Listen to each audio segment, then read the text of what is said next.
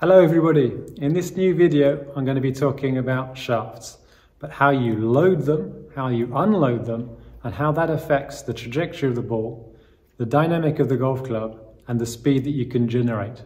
So let's get stuck in.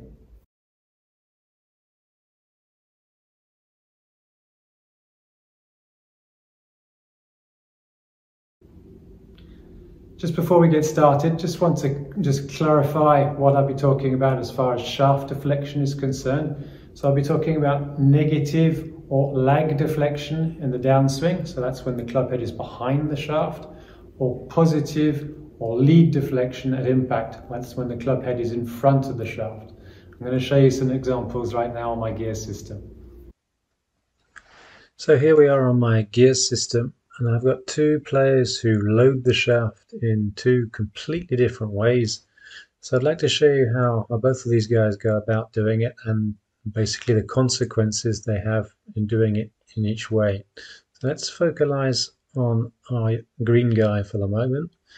So I've got this guy pretty much just before the end of the backswing. And if we just keep continuing here, we're going to see that there's a very big transitional move, so i.e. the club's still going backwards while he starts his downswing. So the first thing I want to show you here is the shaft deflection. So we're just going to be looking at this number here. So basically when he's going to come starting the downswing, this deflection number is going to start to increase. You can see it's already at minus 11, so negative deflection or lag deflection. And it's going to continue to increase until about, I think it's 36 millimeters for this guy. So this 36 millimeters in this area here. So the shaft is already getting a lot of force, lots of forces and torque going through the handle. And the transition has created this negative deflection. Also a lot of droop, that's another subject. So lots of negative deflection, lots of lag deflection on this shaft at this moment. And what's going to happen now is this shaft deflection will then come pretty much back to zero and then go back in the opposite direction into positive deflection here. So this is a really good energy transfer from negative 30, 36 to positive 30. So there's a lot of energy being poured into the golf ball, into the club head. So this is a really good way of generating club speed. I just want to go back to the top again and I'll show you something else which is going on here as well. What I'd like to show you here is grip speed. Now this number here is just basically how fast his hands or the middle of the grip is moving. Now if we look at how this accelerates, you're going to see that it's going to start to accelerate here and he's going to get to his maximum grip speed just about here, so 26 millimeters of grip speed, miles an hour of grip speed here, which is an enormous amount of speed for a player. That's over tour average. So lots of hand speed going on here. And what I'd like to show you here, or I think is very important to understand, is that his maximum hand speed is at this area here where the shaft is still pretty much pointing at the sky, i.e. vertical. And it's not down at impact. A lot of people seem to think that the hands reach their maximum speed at impact, but it's much, much earlier for good players. The tour average is generally around with the shaft around about 60 degrees. So this guy is really loading the shaft very early, very, very high hand speed.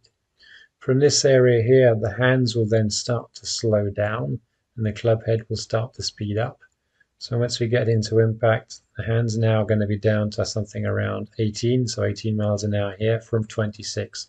So a big sort of deceleration of the hands and a big acceleration of the club head. The other thing that's going to be happening here as well, if we just scroll back up to loft, you can see that he started off with 10 degrees here, and he's pretty much arrived at the same spot here, at pretty much 11 degrees here.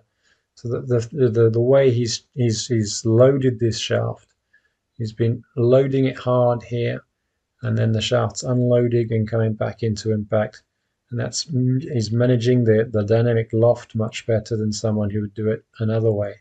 So this is really benefits in many different ways. So he's creating more club speed via the shaft, creating more energy via the shaft.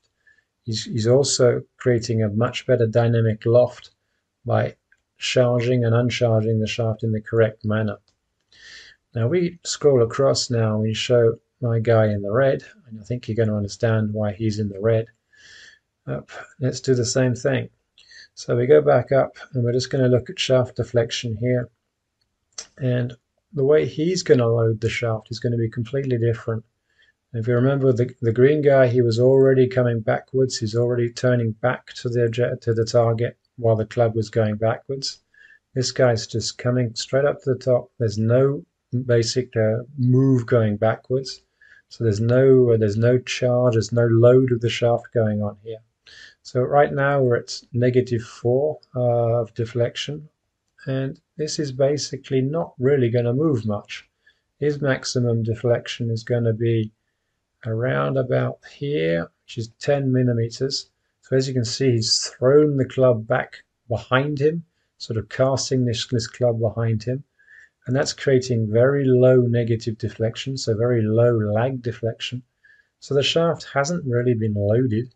So what's going to happen is basically the shaft will now completely unload in the opposite direction. And then we'll end up with a lot of positive deflection at impact. So we've gone from 10 millimeters up here to 51 millimeters down here now. And obviously that's going to have lots of different problems with ball flight and dynamic loft, which I'll show you further along the line. So not charging the shaft is not creating any energy, and it's also creating a lot of positive deflection at impact. Now, the way he did this, if we go back up here again, and we just look at now the grip speed, you'll see that his grip speed is obviously going to be slower, but it's also going to be a lot later. It's around the 21 mark, I think. Yeah, about here. So he gets to his maximum hand or grip speed in this area. So the shaft is now basically parallel with the ground. So much, much later than our green player. And that is creating all this positive deflection down in the bottom of the shaft. It's also making the club move slower. So by speeding the hands or getting to your maximum hand speed this late on in the downswing, will also slow the club down, but it also create positive deflection much earlier. So once we get into the ball again, we've just got this huge positive deflection. And the hand speed hasn't really changed. So he's basically going the same sort of hand speed all the way to the ball. So he's gone from 21 to 19, so there's hardly any deceleration of the hands. And that's why there's hardly any acceleration of the club head. Now if I just overlay these both players now, we come in here and we go back up to the top. And I'm going to bring them both down to their maximum hand speed. So our green guy is going to be about here, and our red guy is going to be around here. So you can see there's a huge difference in the way they accelerate the club and the way they're going to load the shaft. And you can see with the red guy, he's generated so much more loft. He's gone from 9 degrees to almost 20 degrees, 19.5 degrees when he's done the way he's been loading the shaft. So it's really how you load that shaft and when you load that shaft. It's going to change the way the club head works and how the club works, the dynamics of the club. And that obviously is going to change the trajectory as well. So two completely different ways of loading the shaft with two completely different results. So to summarize, there's a lot of things going on, lots of forces and torques being applied to the shaft on the way down. But basically what you don't want to be doing is having your maximum hand speed late in the downswing. And the later your hands get to their maximum speed, the less energy transfer there will be through the shaft to the club head. So we want to have that hand speed early, maximum hand speed early in the downswing, negative deflection. So basically what's going on to create that is you'll be changing direction while the club is still going backwards. And these forces and torques that you're applying to the handle will create that negative deflection and that maximum hand speed earlier in the downswing.